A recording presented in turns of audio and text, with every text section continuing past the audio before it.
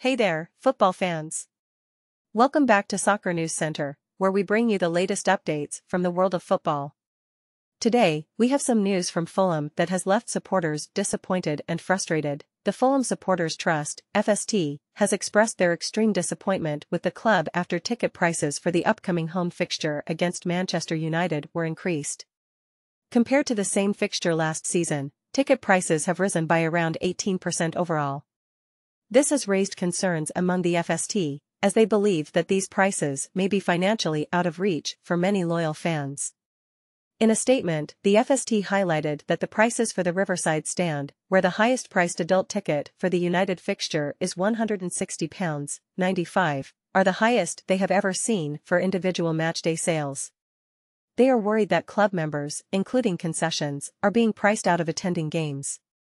This seems to be a growing trend among London clubs, and the FST will be monitoring how Fulham compares to other clubs in this regard.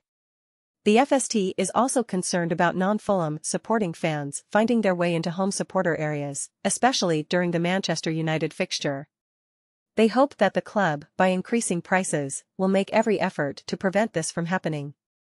They expect non-Fulham supporting fans to be removed and prevented from buying tickets in the future to ensure that paying higher prices guarantees a good matchday experience for Fulham fans.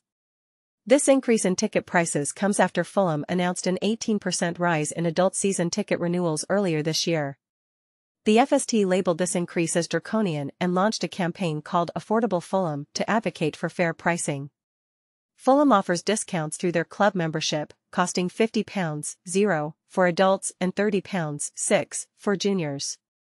They also provide family area tickets for each fixture, including the United match, with affordable prices. However, the FST believes that more needs to be done to ensure that loyal supporters can continue to attend matches without financial strain.